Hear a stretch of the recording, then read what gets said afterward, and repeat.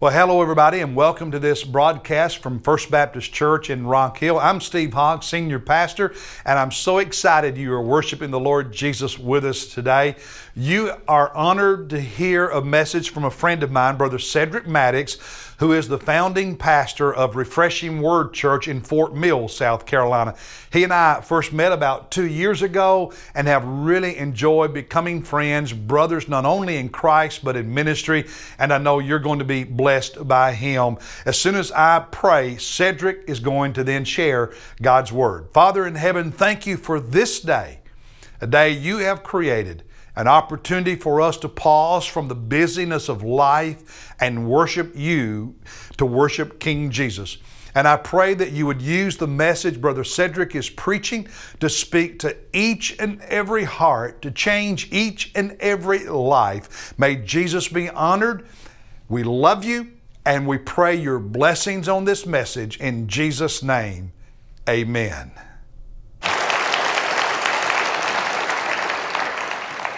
So, Father God, we pray even right now in the name of Jesus. Ears to hear, hearts to receive, minds to understand. We thank you, Holy Spirit.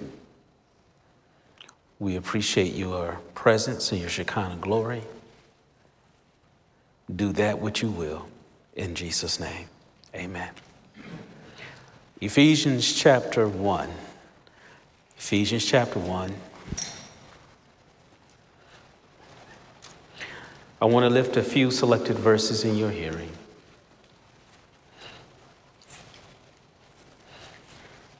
Beginning at verse number 3.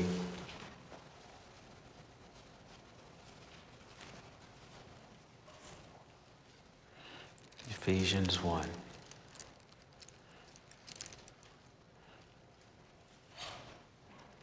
If you're there, say, I got it. There we go.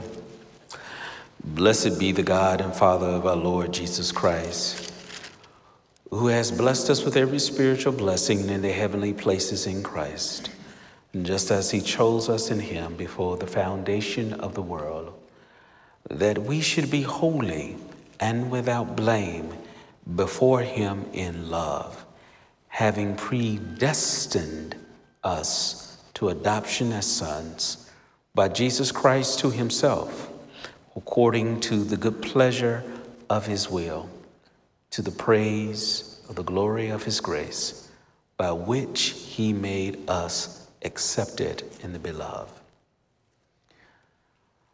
Family and friends, sons and daughters of the Most High God, I want to talk to us about being chosen.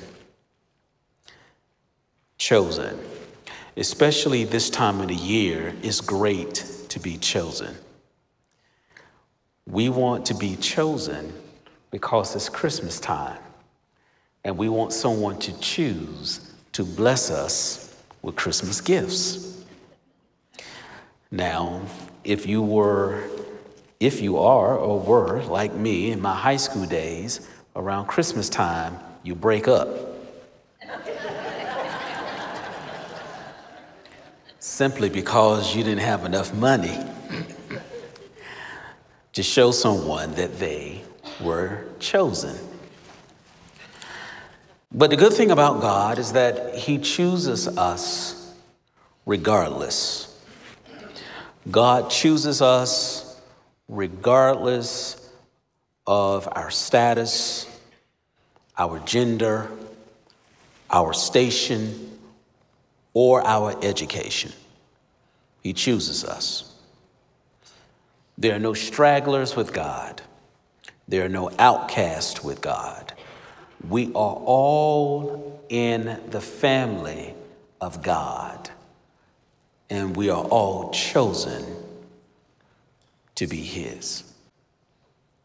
As a matter of fact, not only does God not care about what your makeup is, God does not care about how you think you may identify yourself, because he has chosen us and chosen you to identify in him.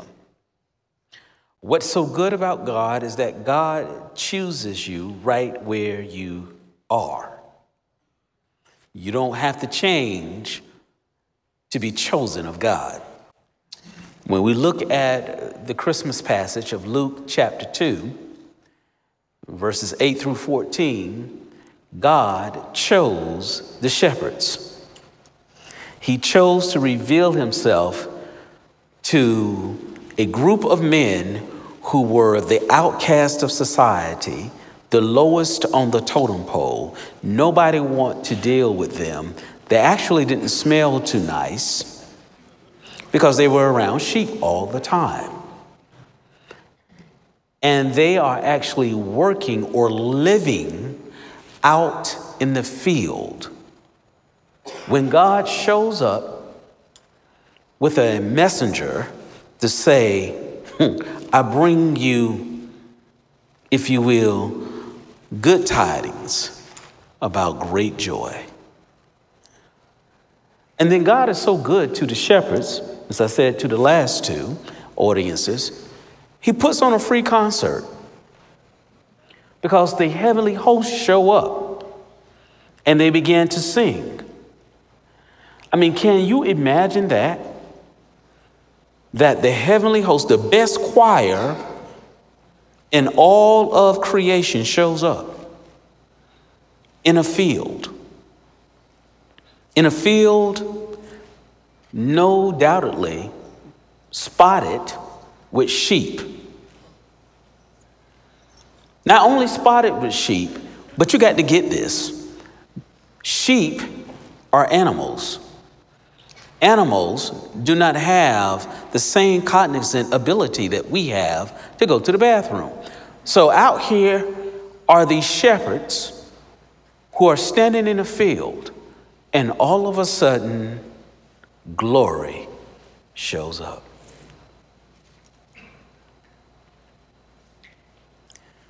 That's how much God chooses you and I. God doesn't wait till we get into the right space or place. God comes to the space and place we're already at, and he shows up with his glory. And so with that being said, it is my desire to share with you today for a brief few moments on what it is to be chosen. What it is to be the chosen of God. With your prayers and certainly with the aid of the Holy Spirit, I want to share from this topic, chosen child. Chosen child. When you look back at the sanctified text of Ephesians, I mean, really, we got to get this. Paul is talking to this church that is pretty much on the outskirts, but he's given them an idea of what it means to be chosen. Ladies and gentlemen, sons and daughters, you got to understand, the faith is fairly new at this time. Christendom has not been established. That doesn't come until hundreds of years later with Constantine that we have the established church. No, right now, he is telling some individuals that they have been chosen.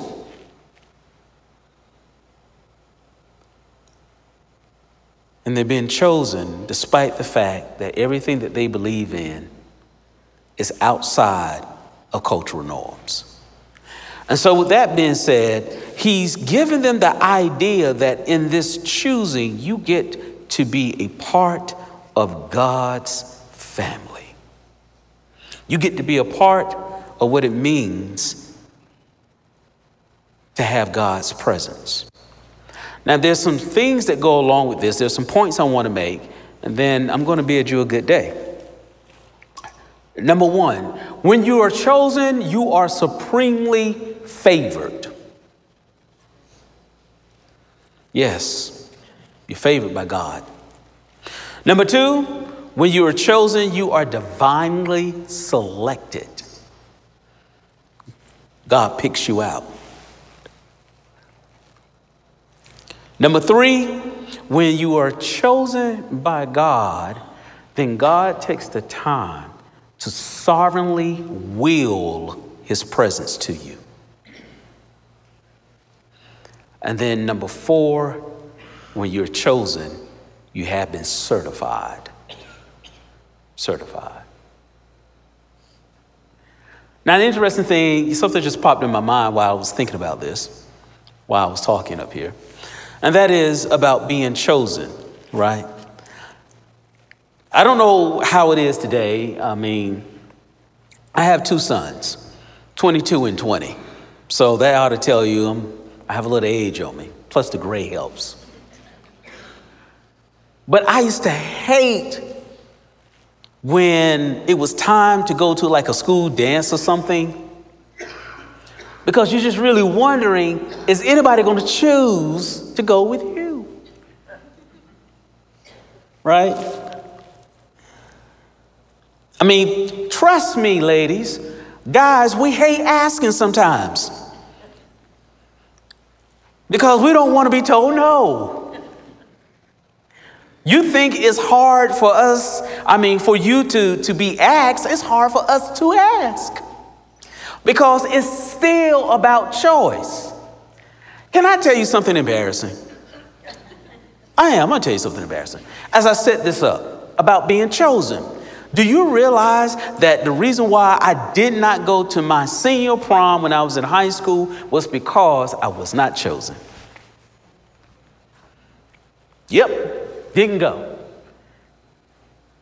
Didn't go. My grandmother who raised me, she said, well, aren't you going to at least just go because it is your senior year? I'm like, nah, that's all right. I got turned down. I'm not putting on no tux and driving up there by myself. I refuse. Today is chic, right? Because both my sons, that's what they did. I think it's because I bought them a Camaro, so. Yeah, they had a 95 Camaro. T-top, by the way. Yeah, you couldn't tell those dudes nothing. So anyway, bottom line is that that's how much it hurts when we think we're rejected.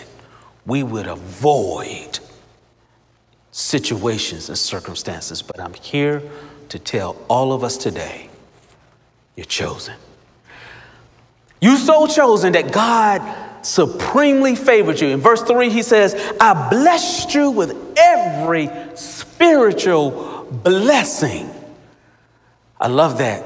I love that. Every time I say it, I get hyped up. Why? Because what God is saying is that you are blessed. You are favored. I favored you. The word literally means I'm causing you to prosper with every spiritual blessing. Are you understanding that?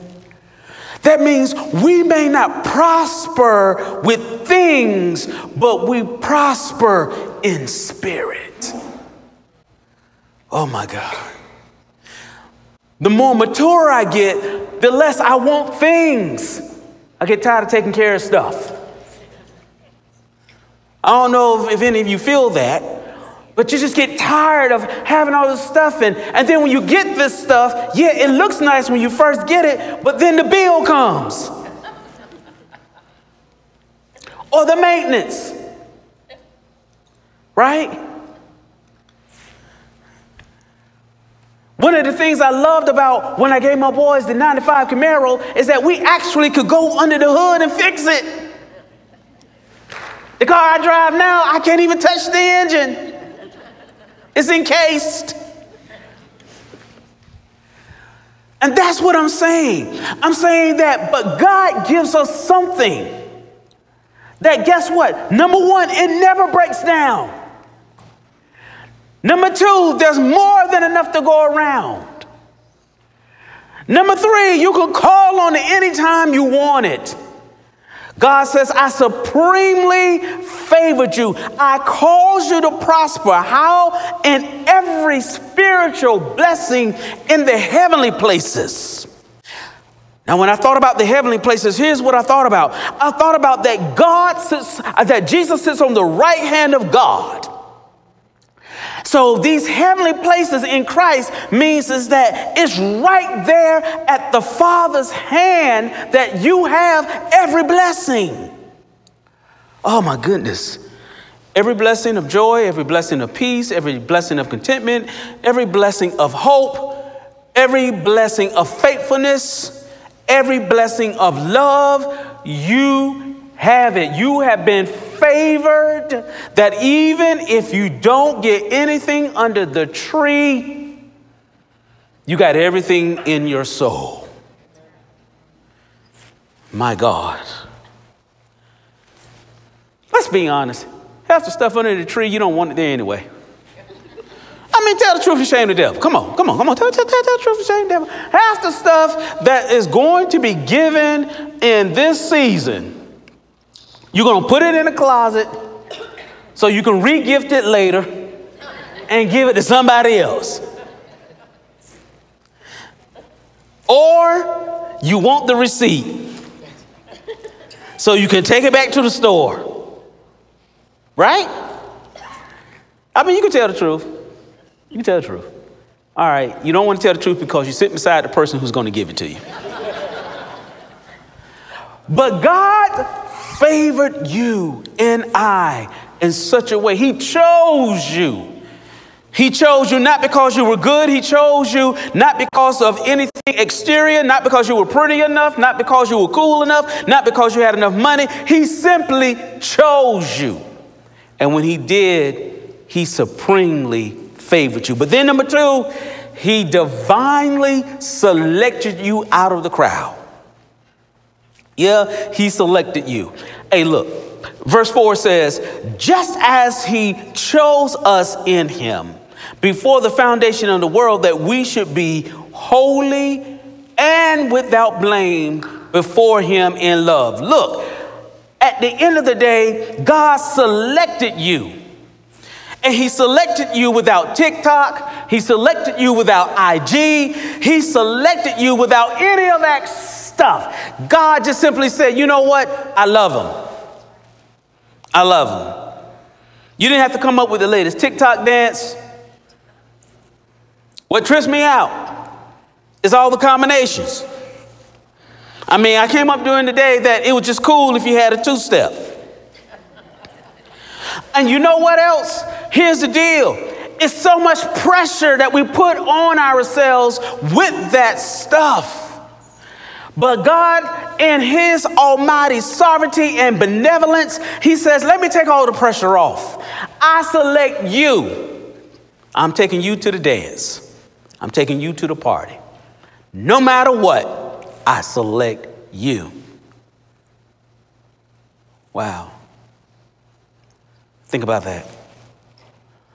I selected you before the foundation of the world. Before time ever was, I already made a choice. What? You mean, God, you chose me even though you knew that I would trip on you? Yes, I chose you. Wow. God says, I chose you. Why? I love it that God doesn't choose perfect kids. God chooses kids he loves perfectly. Let that sink in. God doesn't choose you because you're perfect. He doesn't choose you because you got it together. He doesn't choose you because of your station in life. He doesn't choose you because of the money you're going to make. He doesn't choose you because you're smart. He doesn't choose you because you're beautiful. Because you know what? If any of us understand things, here's one of the things I teach my boys all the time. I say, look, you know what? Don't waste money or time. If you're going to waste one, waste money because you can make that back. Money comes and goes. We don't know what will happen in our life that cause us to go from rich to being poor. We have no earthly clue, right? Beauty fades. Let's just be 100% honest and real. You know, some of us will talk about our heyday and how we used to look back in that day. I remember when my waist size was a 28. I won't tell you what it is now. So God didn't choose me because I would look like, you know, a fitness model. God didn't choose me because I was tall. He didn't choose me because I was short. He didn't choose me because of the color of my skin. God simply chose me because I'm his creation. And God divinely selects every one of us. None of us have a qualification that says that we should be selected, because the Bible says that all of us have sinned and fallen short of the glory of God. So nobody can sit here and claim, well, this is the reason why he saved me. No, God simply saves you because he loves you. I share it one more time. Look, my mother-in-law has a beautiful, cute little puppy. And at the end of the day, well, she's a small dog. Let me say that. She has a lap dog, right? And she was beautiful and white and all of this great stuff. And over the years, she's developed symptoms and sicknesses. And the latest thing we found out is that she has anxiety. How a dog has anxiety, I don't know. No, what's even more, you really want to know something? How they tell? How can you tell if a dog has anxiety? Anyway,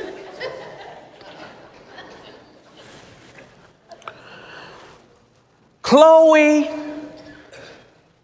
is beautiful in my mother-in-law's eyes. She is. She's got about 3 or 4 dog beds, depending on how she feels the night. She has 2 strollers. Chloe got it going on. And my mother-in-law just dotes on Chloe.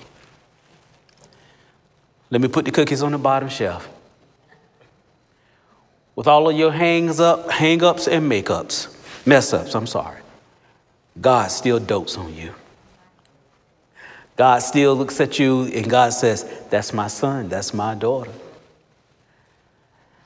And I love them. And the beautiful thing is that God says, I chose you to be what? Holy and blameless. Holy and blameless. Literally, God says, I see you as I created you, not as you are. Is that all right? Is that all right?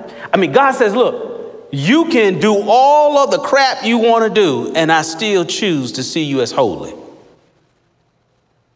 Not that I like it, but it just is what it is. You're holy. You're blameless in Christ. If you receive my son Jesus, you're holy and you're blameless. I love you that much that I see you that way. So I have selected you to be holy and blameless. And then he says, now, this is my point 3, you're sovereignly willed. Sovereign. That means God reigns supreme. Sovereignly willed. Look, you know what? We can't even imagine how supreme God is, right? He's so supreme that even supreme doesn't seem supreme when we say supreme, because God is so supreme. I mean, there's not one molecule, one atom that can move without the power of God saying so. My God. Think about that. The dust in the air, the molecules in the air cannot float unless God says so.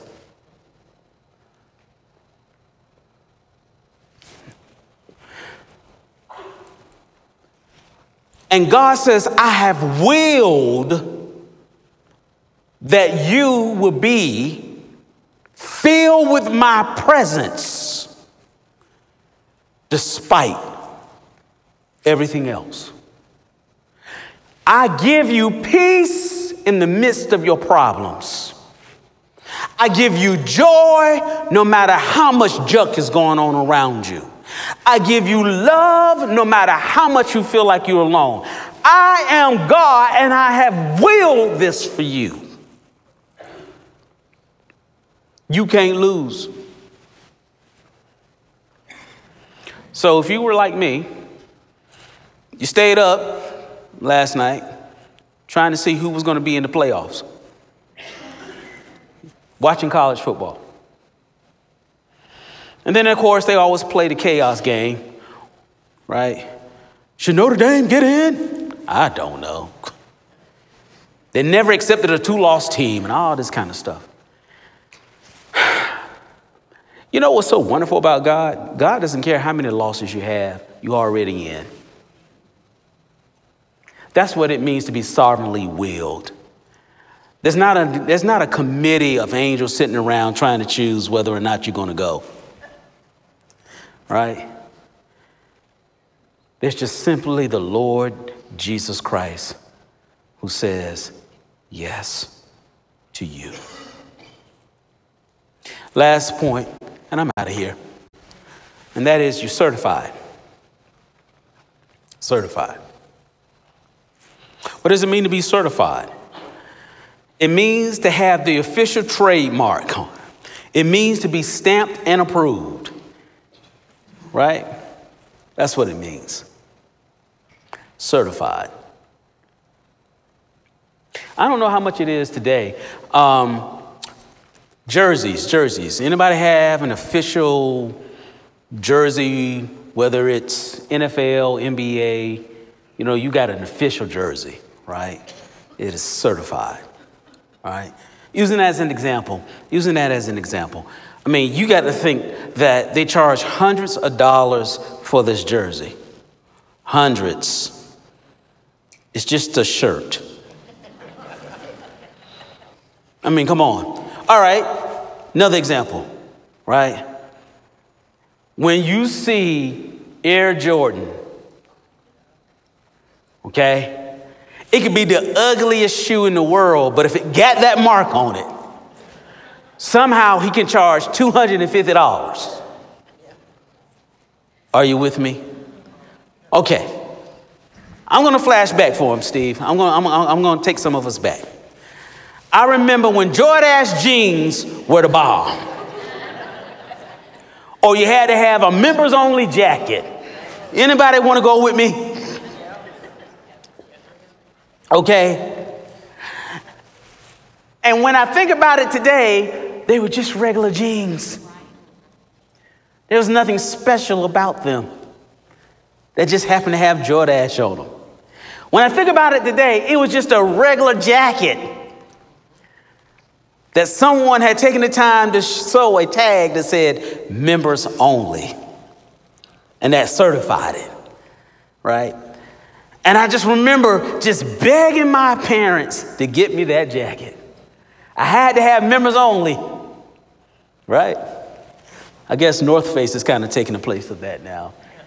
It's just got to read North Face. Look, man, you're just trying to stay warm, okay?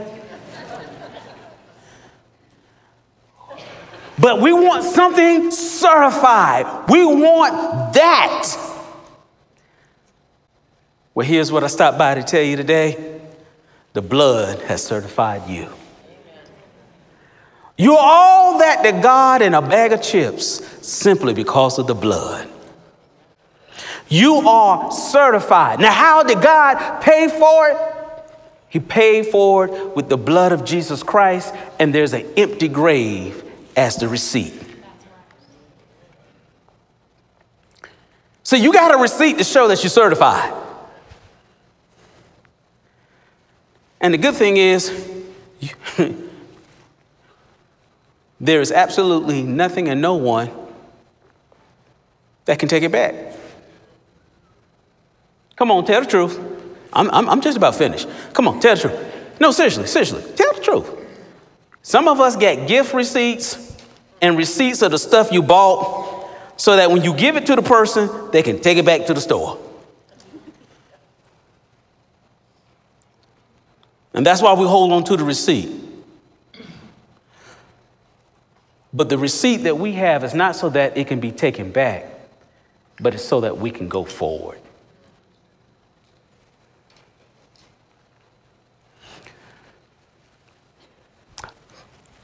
Closing antidote. So when it comes to Chloe, my mother-in-law's dog. Chloe is a certified member of the family. Chloe is in the wheel. There are instructions by the door, just in case first responders have to come in, that they must take care of Chloe. Right? All of this is for Chloe. But can I tell you something? Chloe doesn't have a drop of my mother-in-law's blood in her. But Chloe is still family.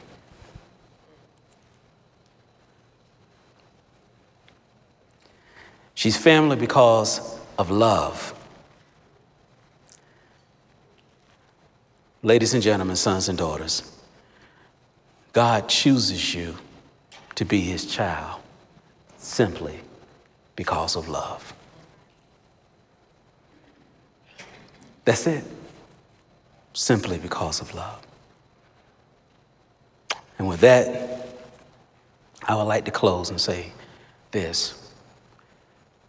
Will you receive the love of God? That's the question. Because no matter how much God has done, he can stand arms open.